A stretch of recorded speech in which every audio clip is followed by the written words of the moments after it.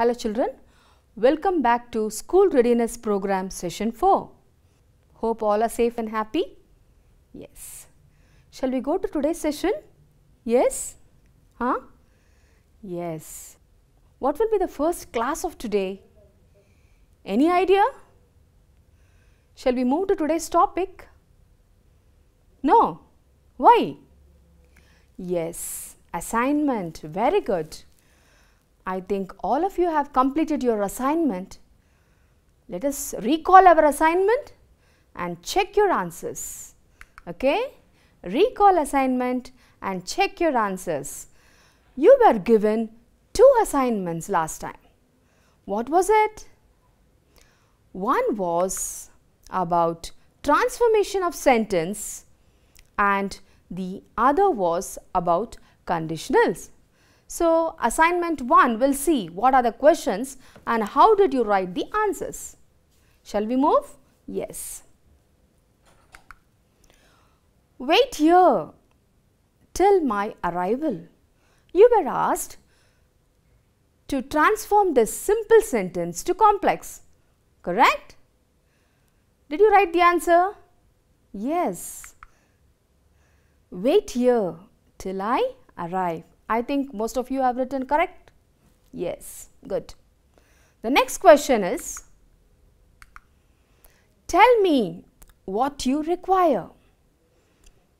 Complex to simple. The answer is, tell me your requirements. Third one is, he is poor but he is honest. You were asked to transform compound to complex. Answer is, although he is poor, he is honest. Yes. Shall we move to the second assignment? Yes. Assignment 2 is on conditionals. So, you were supposed to write conditional 1, conditional 2 and conditional 3. Let us see conditional 1. It rains tomorrow, he stay at home. What will be the answer for this? Yes, correct. If it rains tomorrow, he will stay at home. I think you wrote correct? Yes. The second conditional, I nor like it nor eat it. How did you convert this? Let's see. If I didn't like it, I would not eat it. Third conditional is, the secretary cancelled meeting last night. No one blame him. If the secretary had cancelled the meeting last night, no one would have blamed him. Yes. Hope all of you wrote the answers correct. Check your answers. Okay. So, let's resume back to the session of today's. The first topic of today is direct and indirect speech. Yes. What is direct and indirect speech? Direct speech is used when the words spoken or written down are actual words spoken by some person as. He said, it is raining today. So, when your teacher asks you to get your pencil box or get your logbook or get your scrapbook tomorrow, otherwise I will not let you to sit in the class. How will you go and report to your parent? Mama, you are not supposed to sit in the class if you don't bring the pencil box or a scrapbook. My ma'am told. Will you say this? Yes, one way it is correct. But you can't say the actual spoken words there. There is some slight changes there. You are going to report it how the teacher has spoken to you. Right? This is an example what happens in the classroom. So, here I have brought you. He said, it's raining today. How will it be reported? Let us see first what is indirect speech. Then we will move to the example. Indirect speech is reported. And it is used when a person reports direct speech, that is, he reports orally or writes down the words in an appropriate tense and refers to the original speaks or writes in the third person, making other necessary change as. That is, as I told you, when your teacher is telling you to get the scrapbook or to get the pencil box or whatever it is, she asks you to bring, you are going to tell that, you are going to report it at home, isn't it? Tomorrow when you are coming, you are supposed to bring that. You are going to report it to your parent.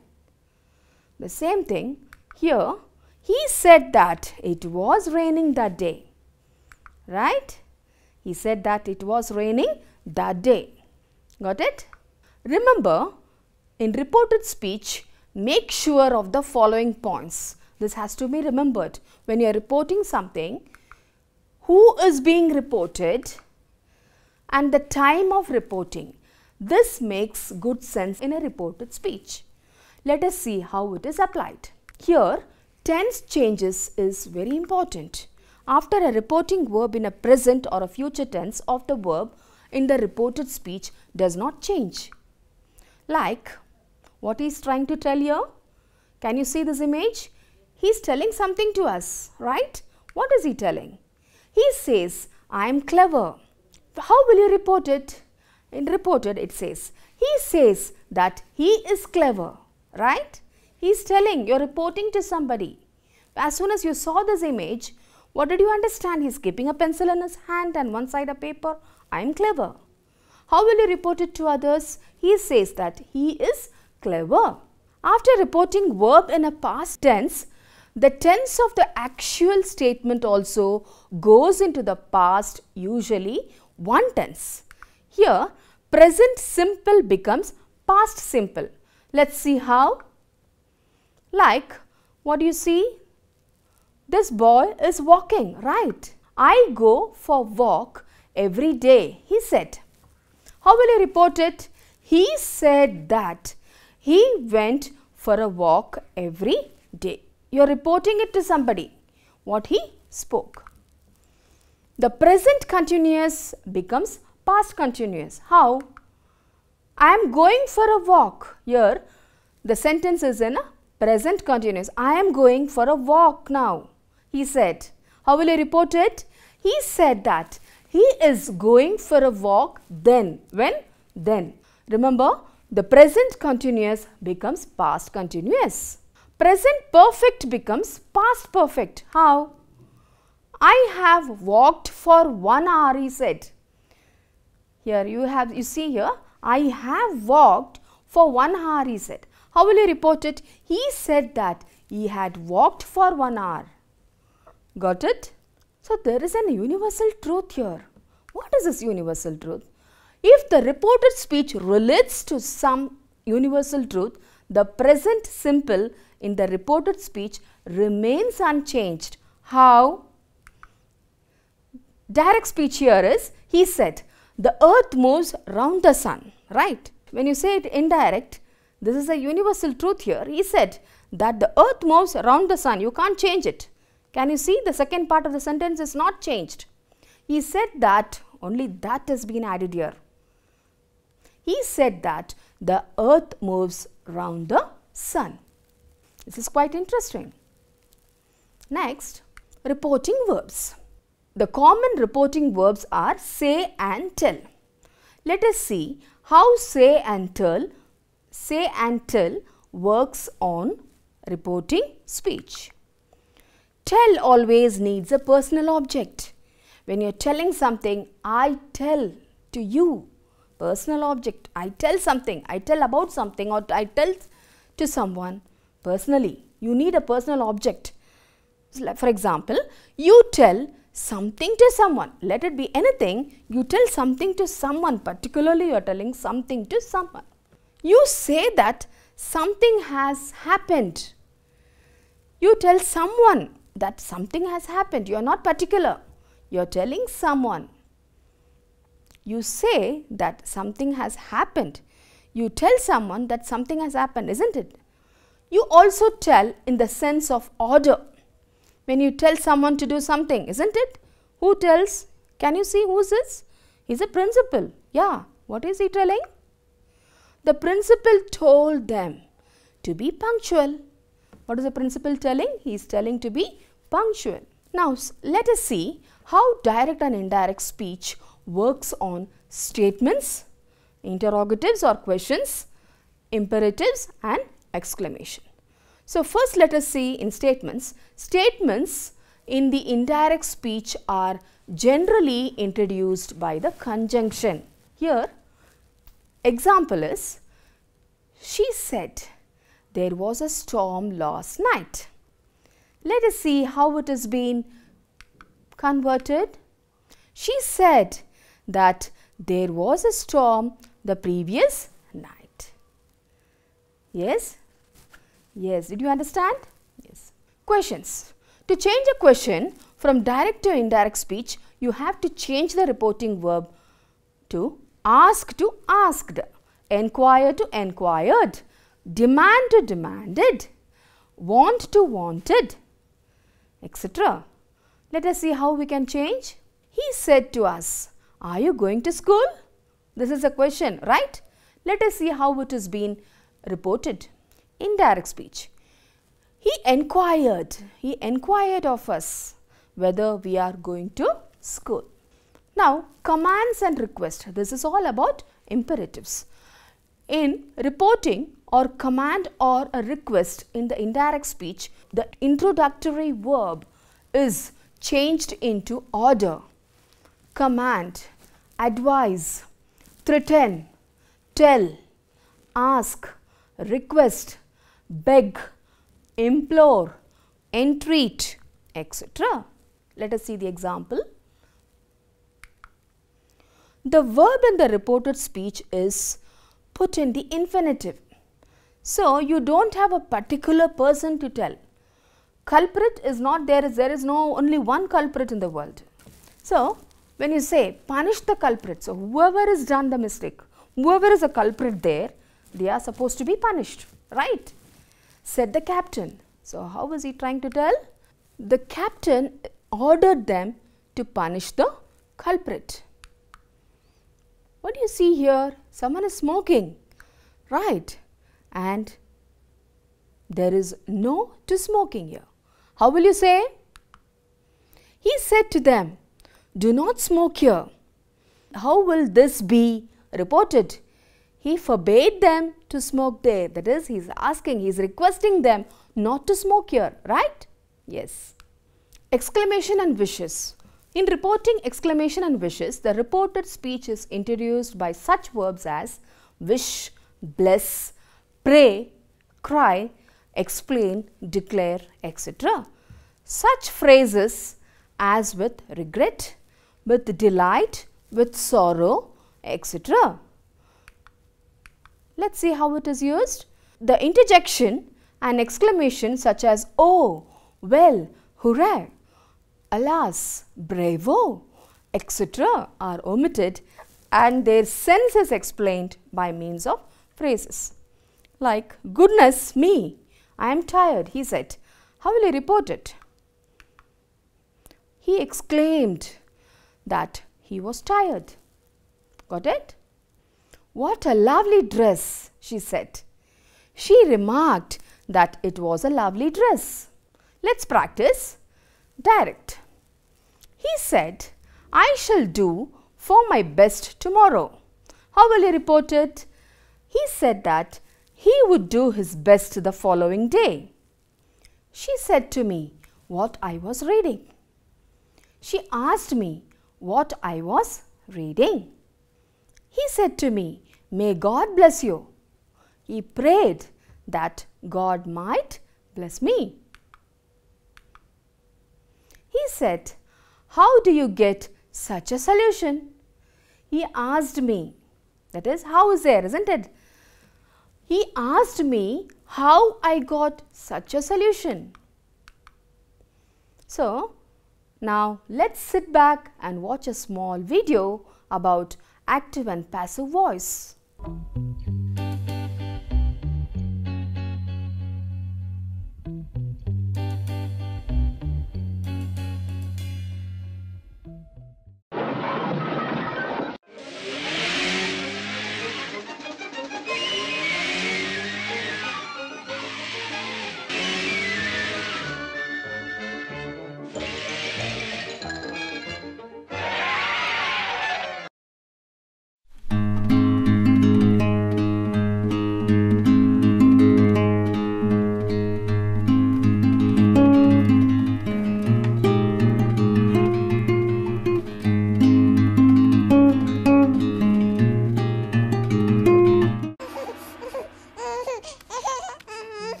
you inside.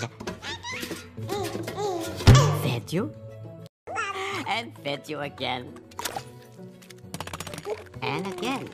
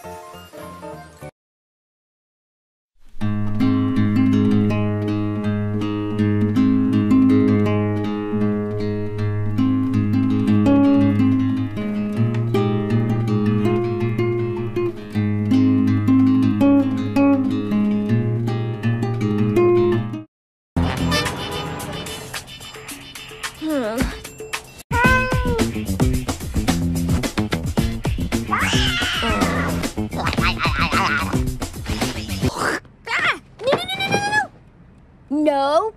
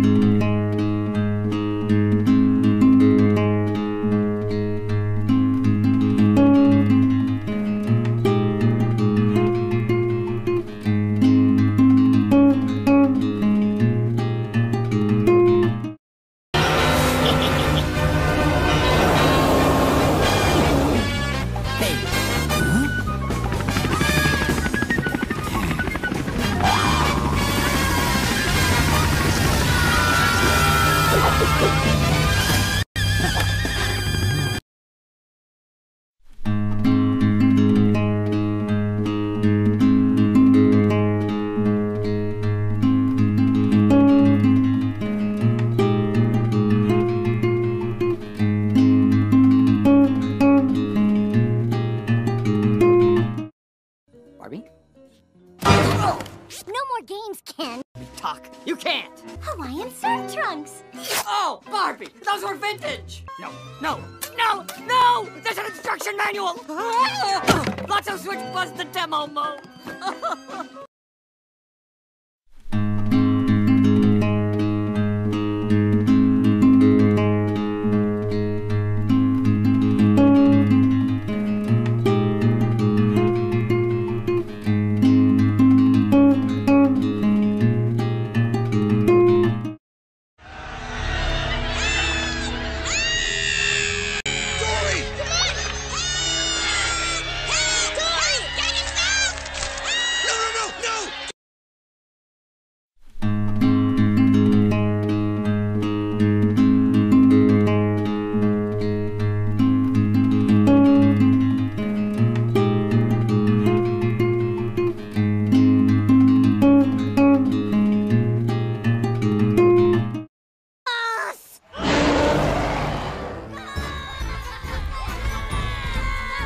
Making their master happy was the tribe's very reason for existence.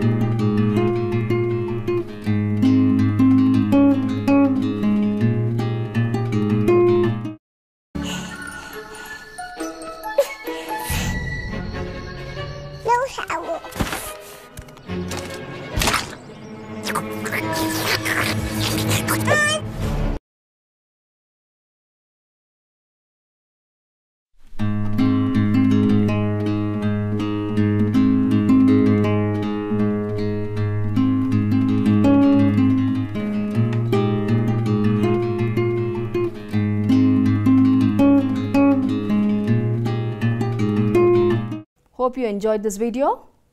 Yes. Now let's move to active and passive voice. Active and passive voice. Active and passive voice refer to the form of a verb.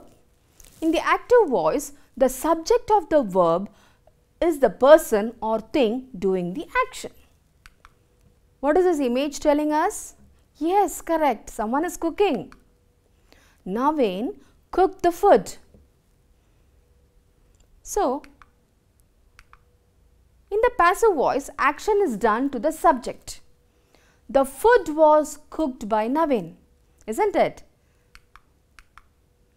Passive voice occurs very commonly in English. It is not merely attentive to the active voice but had its own distinctive uses. How? Forms of passive voice. Passive verbs can be formed in the following ways. A tense of to be past participle. Like in active, he washes or has washed, will wash the clothes. He is or was washing the clothes. In passive, the clothes are or have been or will be washed by him. The clothes are or were being washed by him. Modal plus be or have been plus past participle. Now see here, active, he may wash or have washed the clothes. In passive, you see, the clothes may be or have been washed by him. So, we have used a modal here, right? Infinitive to be or to have been plus past participle. You can see active here, he is or was to wash the clothes. In passive, the clothes are to be or were to have been washed by him. Yes. Now, how is active and passive in transitive and intransitive verbs? Passive voice occurs only with the verb used transitively.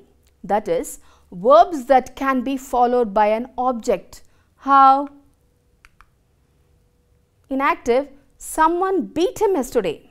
In passive, he was beaten by someone yesterday. Many verbs can be used transitively or intransitively. How? The door opened perhaps by itself, or someone is opening the door, or someone opened the door. The door was opened perhaps by someone.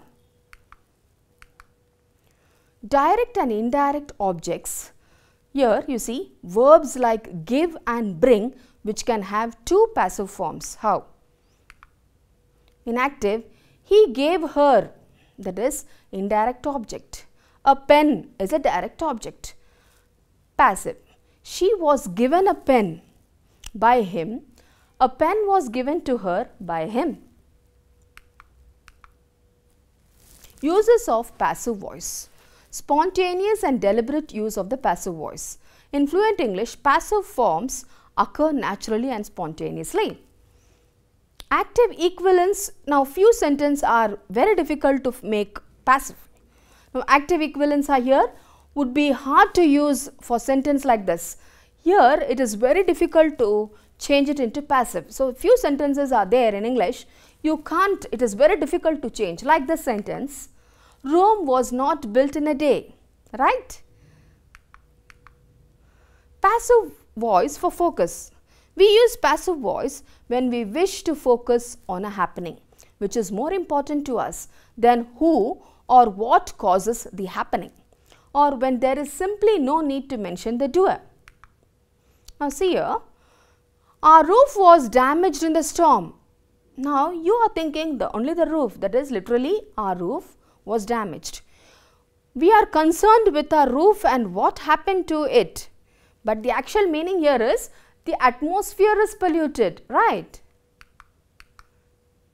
Passive voice is used when the subject is an indefinite pronoun like one. Like here, see here, the form has to be signed. You don't have a definite person.